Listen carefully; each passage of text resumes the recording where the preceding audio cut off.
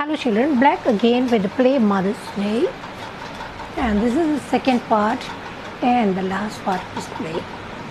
Now let us see what will happen after they change the personality. Okay, now Mrs. Fitzgerald, who is having Pearson's personality, she goes back to Fitzgerald's home, and Mrs. Pearson, who was wearing Fitzgerald's personality, she sat on the sofa enjoying her cigarette and drink while Doris Pearson, she enters. When she enters, initially she didn't notice mother. She just came and threw things and asked her mother whether tea is ready, where she has ironed the silk dress. Now she told why she has to iron. She can do herself. So they had some heated talk like this, and then she also played few words on daughter. She told that why you have to go out with that Charlie Spencer, with that buck teeth fellow. Why can't you get some better fellow, this and that. And Doris, she felt insulted, and she felt bad also that why her mother has to insult Charlie. She went crying inside the house, and so they had some heated talk like this. And now it was time for Cyril to enter. When Cyril entered, the same thing happened. He came inside and he asked, "Hello, Mom, my tea is ready?" "No, why not? You can make it yourself." And she told, I had mine share already. Now, if you want yours, you can make it yourself. So, even he was surprised. He was surprised because he never saw her. He never saw his mother in this way. Okay. So after that, Doris and Cyril, both brothers and sisters, they exchanged some talk. They were surprised, and they were thinking, why, what has happened to mother? She had never been like this before. And they were just talking to themselves about the things, about the behavior, about the change of behavior they noticed in mother. They told that why she was having the drink, why she was this, why she was that, and she never talked in such careless manner.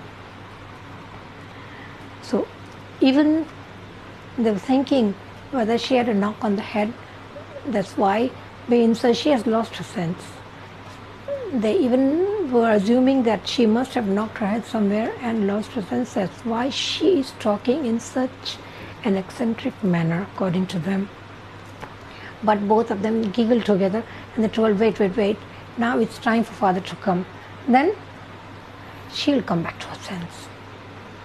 So children, now it was okay. There's some heated talk also, like when we come to one point, Doris, she says that we come back home tired after working 8 hours. Cyril also says that we work 8 hours a day and come back home to find all these things. Then Mrs. Pearson, she says 8 hours a day. Okay, then she says, I have completed my 8 hours in that way.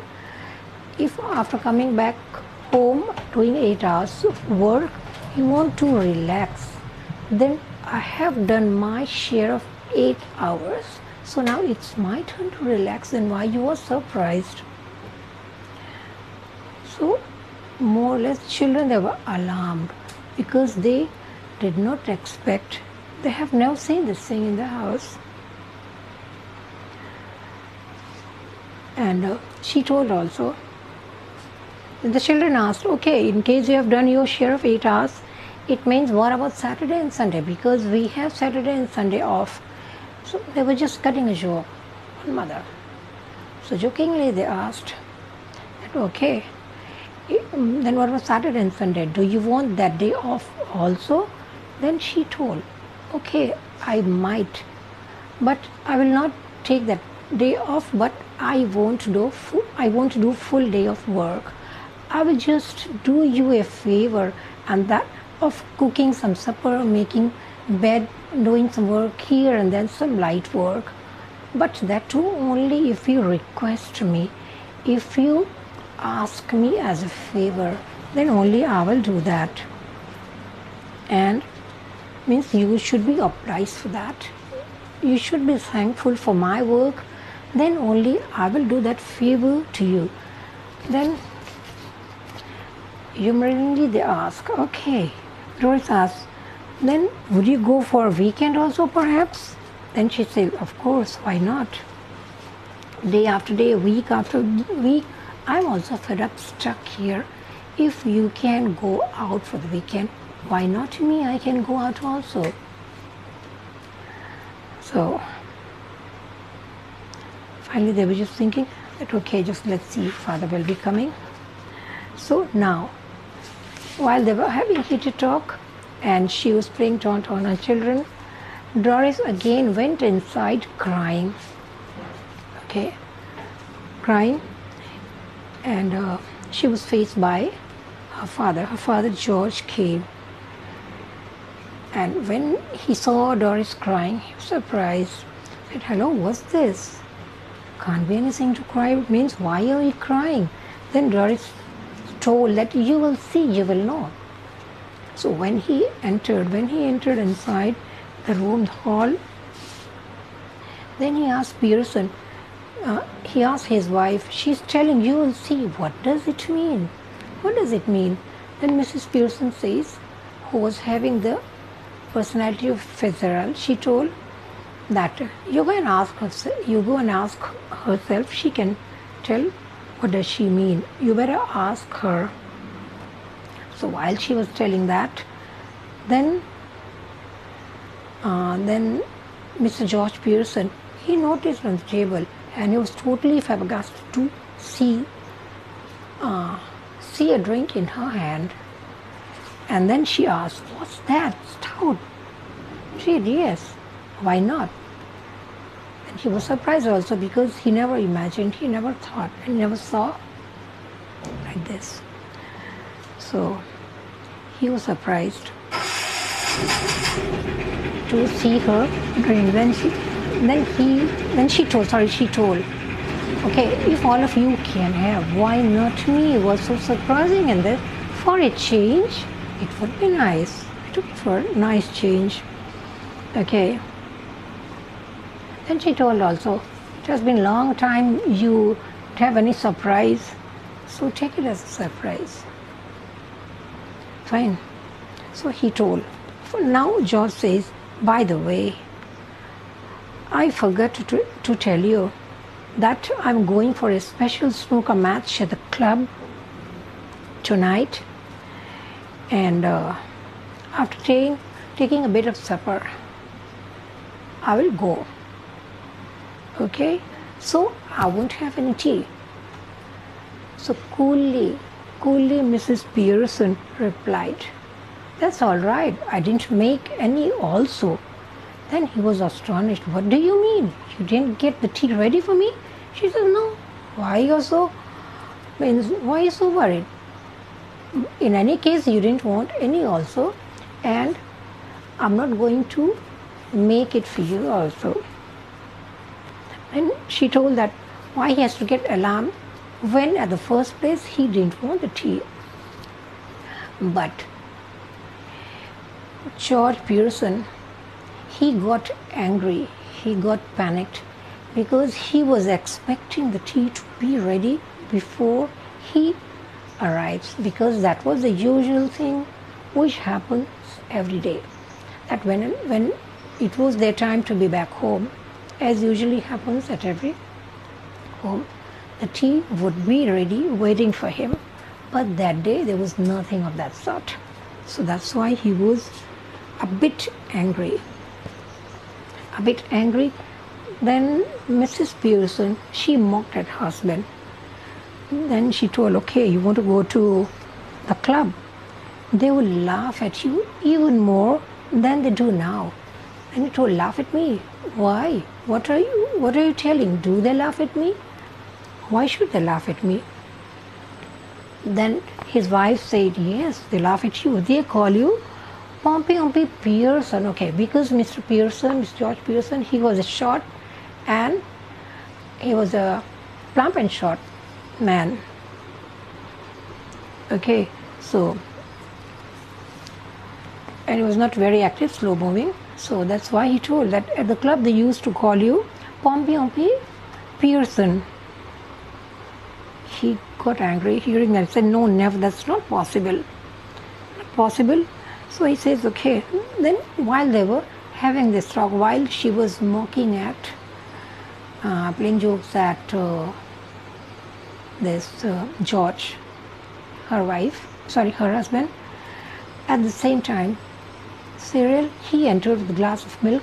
Then George, he asked his son, see what your mother is telling? She is telling me that at the club they call me like this. Is it true? So he hesitated a bit.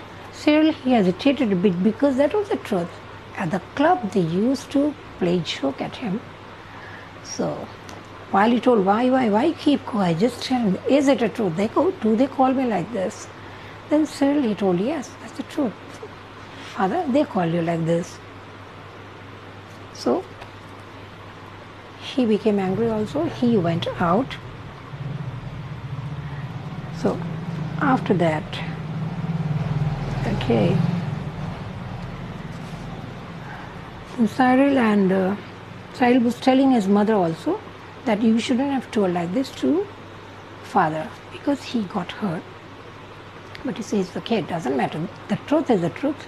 He should know it. That people don't respect him at the club. They make fun of him. Okay. As he was talking to his mother, there was a sharp knock at the door. Okay. There was a sharp knock at the door. Then Cyril told, maybe somebody is for me, I will see. But as he opened the door, who was there? Mrs. Fitzgerald. But children, as I remember, they had interchanged the personality. Now Mrs. Fitzgerald, who was standing at the door, she was wearing the personality of Mrs. Pearson, that is their mother. But nobody knew that except those two ladies. So now Mrs.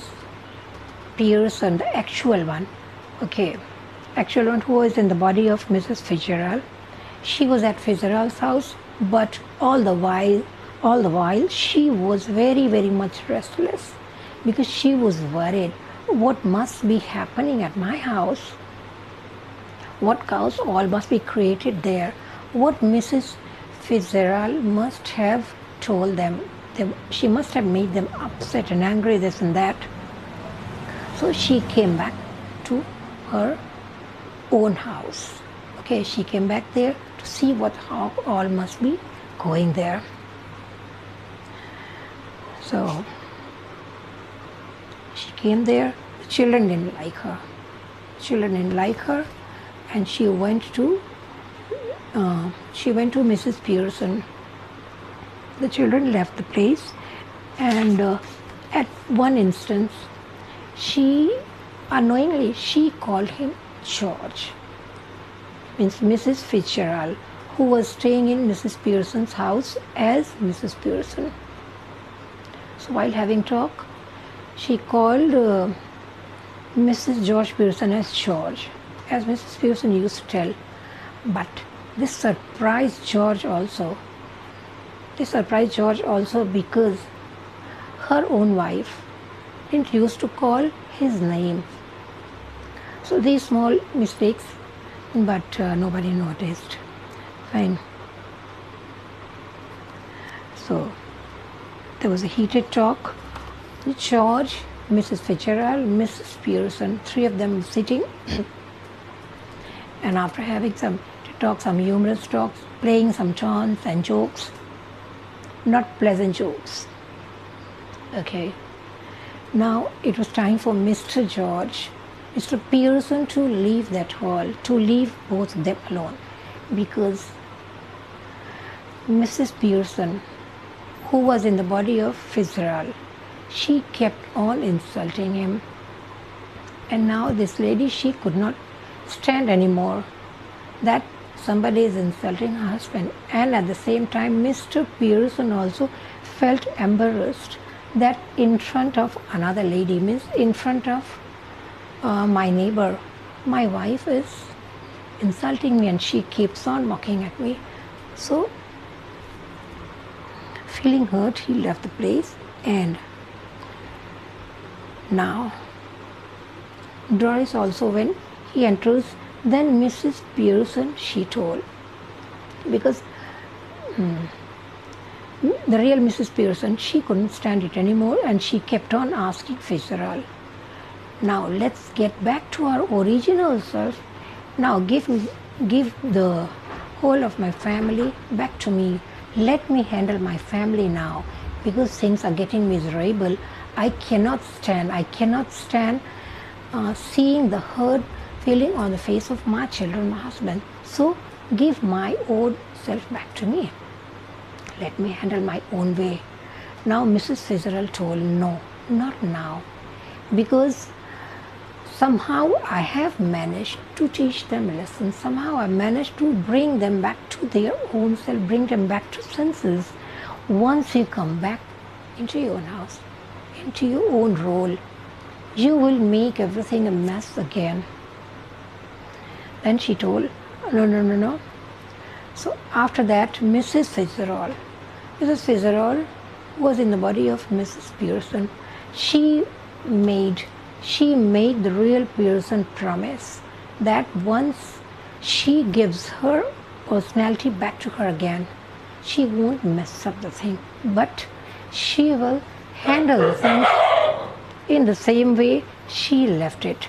Means she will let them realize their role. She will let them realize that she is also a human being in this house, and whatever work she is doing in this house as a housewife should be valid. And she is not a puppet. She is not a domestic servant. So Pearson, she says, okay, I will remember that. I'll remember that. Then she told the children that I want to talk to Mrs. Fitzgerald. I have some personal talk. I want to talk to her alone. So would you just leave us alone for some time? They closed the door. She did the same thing back again. She asked Mrs. Pearson to give her hands. She held her hands in her hand and she recited the same magical words, same magical words, and after that, both of them, they became laxed, and after being laxed, they became fresh and back again in their normal, in their original personality. Now the body of Mrs. Fitzgerald got back the personality of Fitzgerald, and Mrs. Pearson, she became her own original self. Now she was happy. While she was happy, Mrs. Fitzgerald, she told, promise me one thing. You will be, means you will keep hold of everything. And as I taught you, let them handle things, let them do things themselves. So Mrs. Pearson, she told, okay, I'll remember that. Okay, and then Fitzgerald told, promise me you won't be soft with them again. Otherwise everything will be wasted. She told, okay, I will remember that. I'll remember everything. So, and she was happy. She was happy that now she got back hold of her own family again. Okay. So now she asked, Fitzgerald asked, now what do you want me? Now tell me, what do you want them to do? Because today nobody had gone out. The children, as they usually used to do, going out. Today everybody is home. Till now So now what do you want? What is your wish from them? Then Pearson told that I want them to stay home. She says, okay, fine, but remember that. Then she told, what else do you wish? And she told, I wish to have the supper made by children. Then Fitzgerald told, okay, fine, but remember that and be stern. Don't forget that and don't become loose again. Don't become soft again with their wishes. So when the door is open, the children, they came.